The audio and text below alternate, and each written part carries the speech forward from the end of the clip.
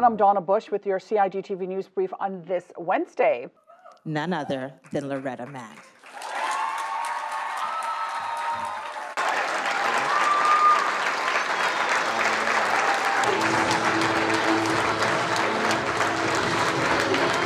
Loretta Mack is the 2021 Deputy Governor's Employee of the Year recipient. Mack is Employee of the Month for February of last year and is a strategic HR officer in the portfolio of the Civil Service. Loretta is described by Deputy Governor Franz Matterson as a dedicated, reliable, responsible, and highly driven civil servant who's always willing to help her clients and colleagues. Ms. Mack is said to offer meaningful HR support to the portfolio, contributing to a world-class civil service. To Ms. Gloria, the absolute best chief officer we could ever ask for.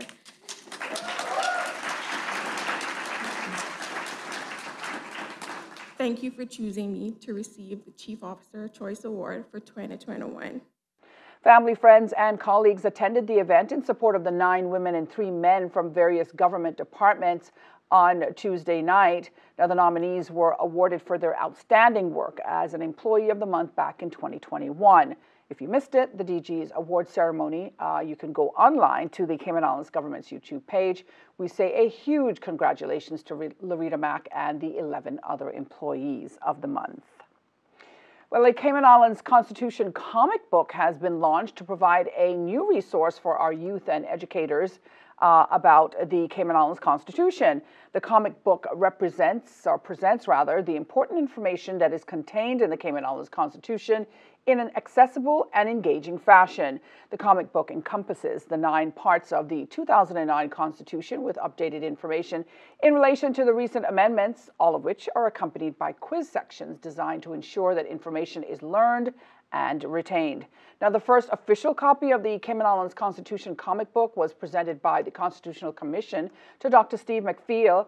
Chairman of the Constitutional Commission, Vaughn Carter, explained the background to this presentation, saying, quote, "It goes without saying that Dr. McPhail has always taken a keen interest in the constitutional history of the Cayman Islands and that he is well known as one of the jurisdiction's greatest advocates for constitutional education and a better understanding of how our government operates."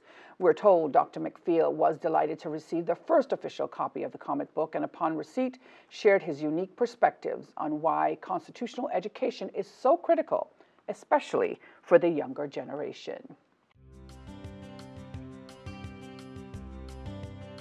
All right, let's have a look now at tonight's forecast, which calls for partly cloudy skies with a 40% chance of showers and possible thunder.